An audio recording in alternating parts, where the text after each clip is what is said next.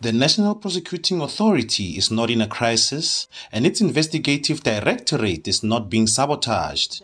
That's the word from the National Director of Public Prosecutions, Advocate Shamila Batohi. We've also been asked to come to the Portfolio Committee on Wednesday, and we will give more information there. But let me make a few high-level points. And one is to be clear that the NPA is not in a crisis, and that there is no widespread sabotage of the ID or any part of the NPA that is taking place.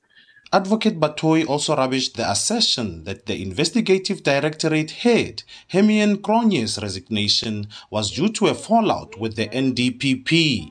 It really makes for dramatic reporting, but that is where it ends. The interests of the country is important to both Advocate Cronje and I. Our decisions are made in the interests of the country. Cronje was appointed in 2019. Since then, the Investigative Directorate has not successfully prosecuted a high-profile corruption case. Even though the wheels of justice are turning slowly, they are turning, and people cannot act with brazen impunity anymore. The NPA now has its sights set on SOEs and the Guptas.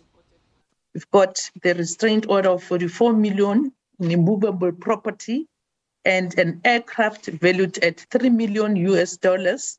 If you convert that into rands, it's 47 million.